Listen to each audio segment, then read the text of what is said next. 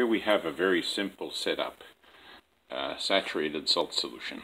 And I've added a few drops of indicator, which is green in neutral or basic and pink in acid.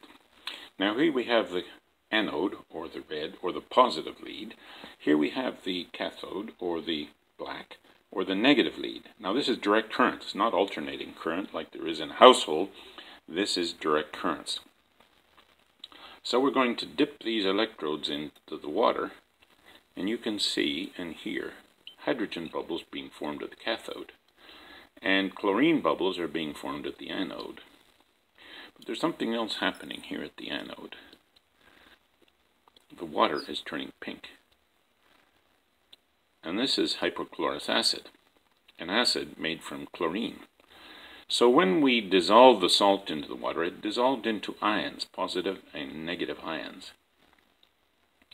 The negative ions were attracted to the red lead because the red is positive, and the positive ions, which are the sodium ions, are attracted to the negative lead, the black lead, because opposites attract.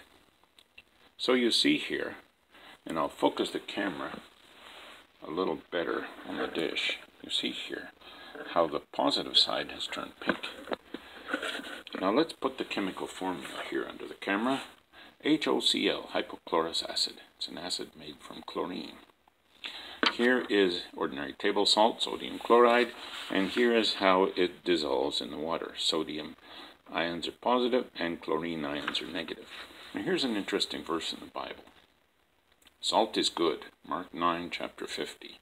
Salt is good. So here we have salt in the water. And we need salt for life. Salt is one of the many things that God has provided for life. For example, there's salt in our tears to kill bacteria in the eye.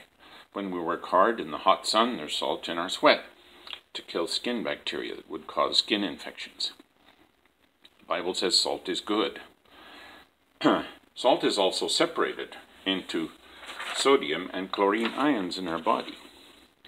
And the sodium ions control our thinking processes and our heartbeat, and a number of other ions work in the same way, but sodium is one of the many ions that control the actions of our nerves, which control the heartbeat.